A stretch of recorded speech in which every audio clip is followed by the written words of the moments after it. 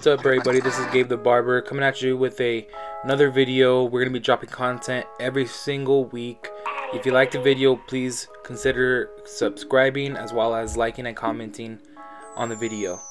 Here's the before. As you can see here, he previously had a taper. I have cut this client a lot of times in the past, but recently our schedules just have not worked well together. So right now I'm gonna be basically going in with a haircut that wasn't mine. Not saying it was bad, but he wanted to try out something different. He told me what could we do, and I told him that basically we could do a contour fade, which is basically considered a drop fade. So what I like to do with this is I like to start off with the C cup. Basically all I'm doing is going back in and creating that natural curve on his temple, going in there, just cleaning it up, making sure that it's nice and sharp, not really going too deep into the head. You don't want to push it back as either, because once you do that, a few days later it's gonna look really awful.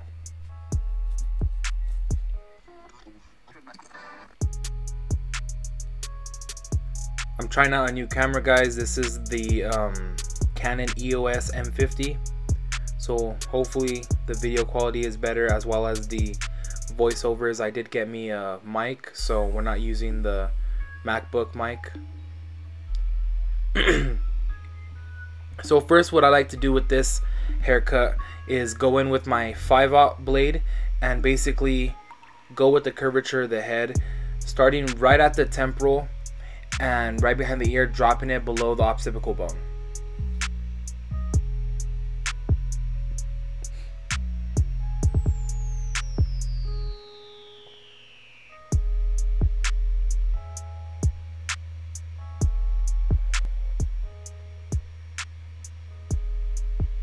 Again, you guys, always remember that when you're making your first guideline, try to make it as clean as possible, as that will basically set the standard for the rest of your haircut.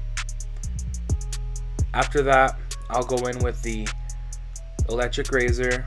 Again, do not go into that first guideline that you made. It may look like I am, but I'm going right up to it and I'm pulling out basically in a C motion. I'm using the electric razor as my clipper. Again, you guys, I can't stress this enough.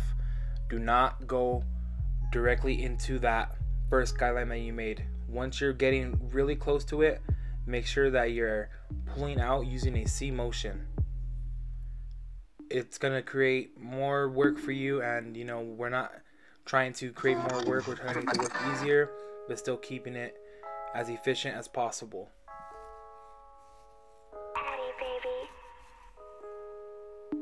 Right there, I was just deciding whether or not I wanted to start off with the half guard, but for the sake of the video, I'm gonna start off making my second guideline with the 1.5 metal guard, and I'll be going basically about an inch up, and again following that first guideline.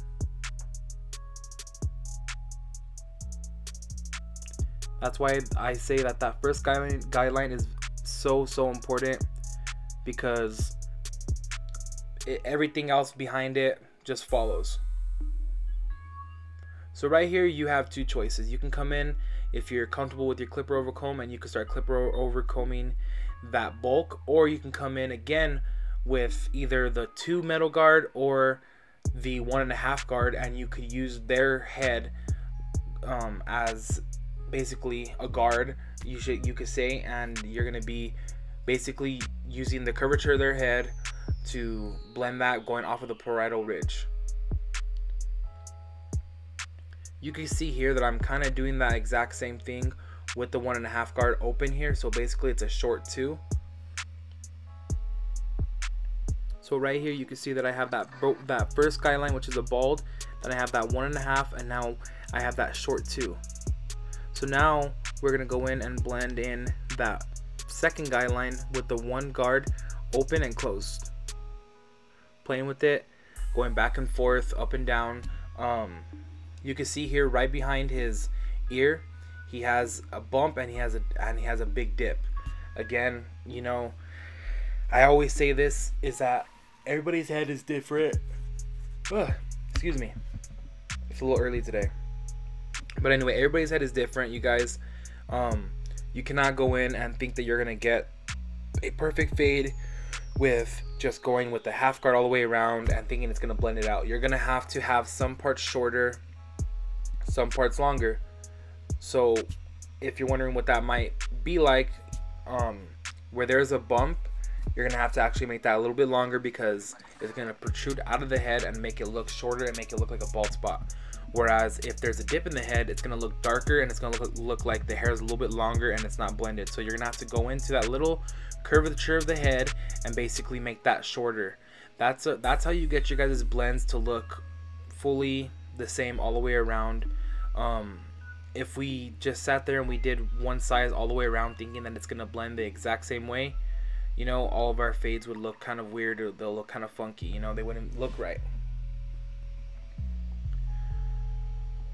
So now I'm basically gonna go in and I'm gonna make a little bit of a, I guess you could say, I would say the odd A in metal guards. And I'm using metal guards as a reference due to one of the schools here in New Mexico. They're strictly using metal guards and a master's, and a lot of the students come and they ask me what's equivalent to this, what's equivalent to that. So just think of that open basically as your odd A, without the fade blade on, of course.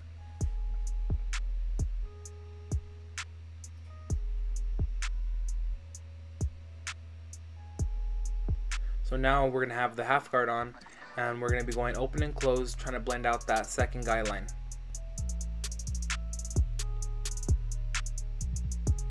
Still keeping that same curve to the entire fade. We do not want to try to bring up one side higher. We don't want to bring up the back anymore. We want to still keep that blend low towards the back to contour his head.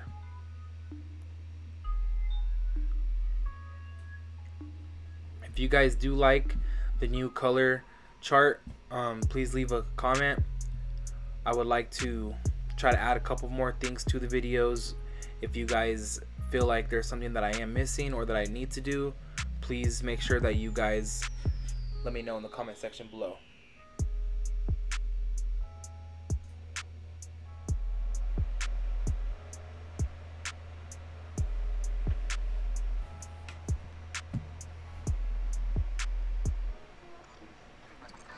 So you can see right here, you guys, the blend is coming together very smoothly. We got basically all of the hard places all blended. Now it's basically just getting that blend nice and tight, still keeping enough hair on the sides to where it's not a high fade and it's not too low, you know.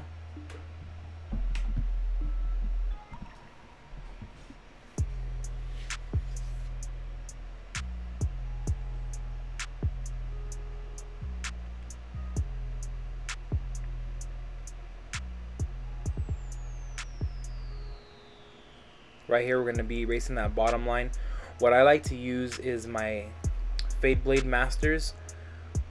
I really shied away from these for a few years. I did not like using Masters. I felt like they were too heavy, or they would get too hot right away.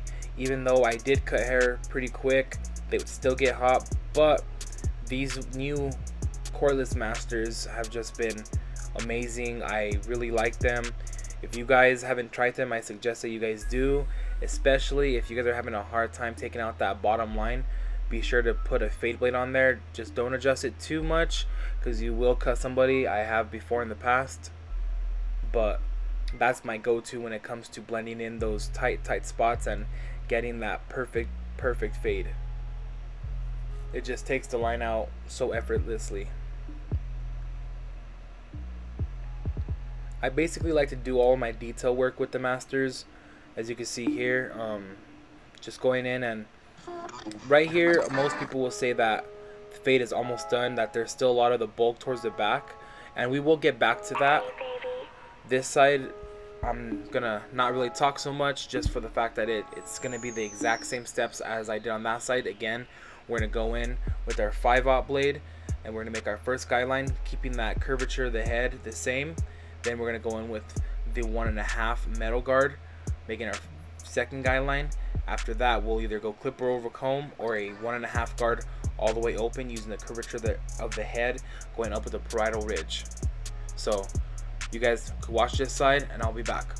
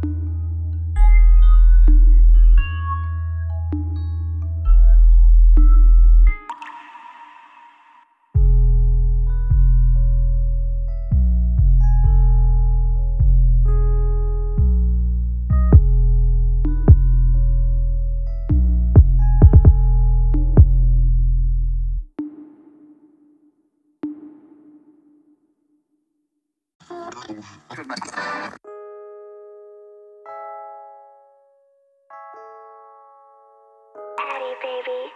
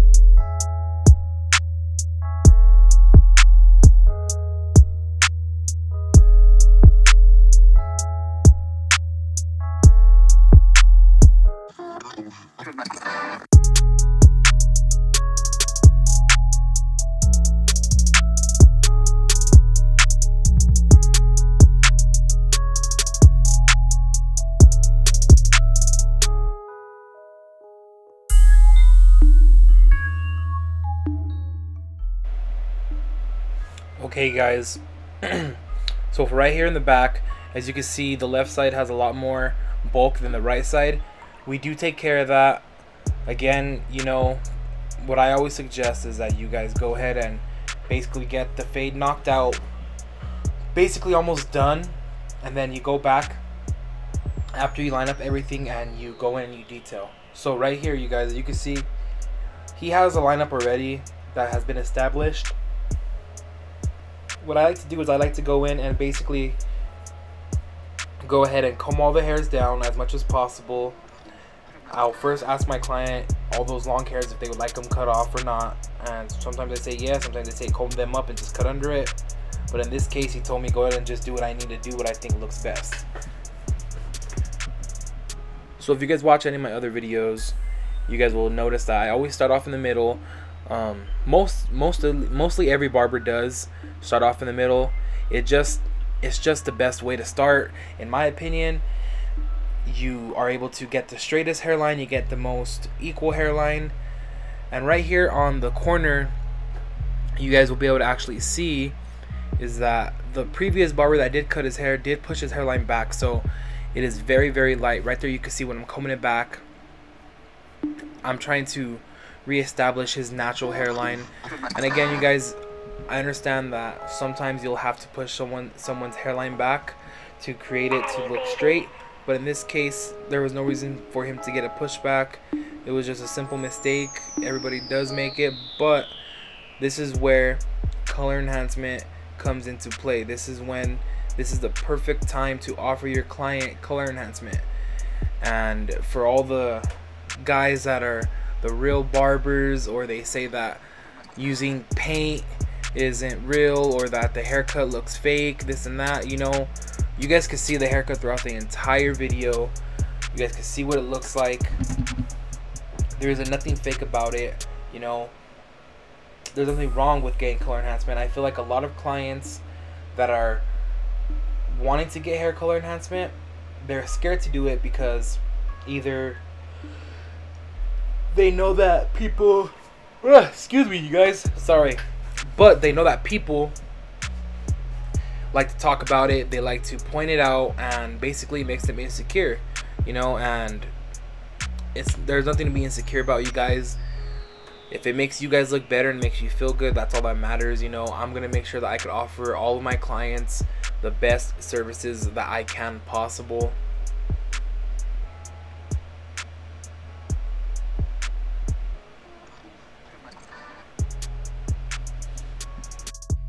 As you guys can see right here, I'm pointing out right there that the hairline was pushed back, and that's basically where his hairline should be at, but it's super, super light because he does like to get haircuts weekly, so his hair has not grown out enough for it to be back to normal. But again, you know, that's where the color enhancement comes into play. You know, I could have went in there and I could have blended that little bit of the line into that, but that's not what he wanted. He still wanted to keep that darkness up there, so he did allow me to do the color enhancement. He doesn't get it every single time, you know. This isn't something that he will get every single time, but it's something that I like to offer so that they feel comfortable and they're able to be confident when they're walking around with the haircut that I have given them. After I go ahead and I use the card, any card that you guys have, you know, works, to do the hairline, I like to go in and I basically like to fill it in, and I could see that there was a little bit of a splatter right there. I'll take care of that after. I did notice that, but right here I like to go in and basically just use my card, use its shape, and just curve it and basically get the perfect curvature for his C-cup, just to darken it up, make it look extra sharp, make it look basically picture perfect. Again, you guys, before they walk out, make sure that the color's on point, make sure their hair is on point, number one. If you need to blend the color, make sure you do that.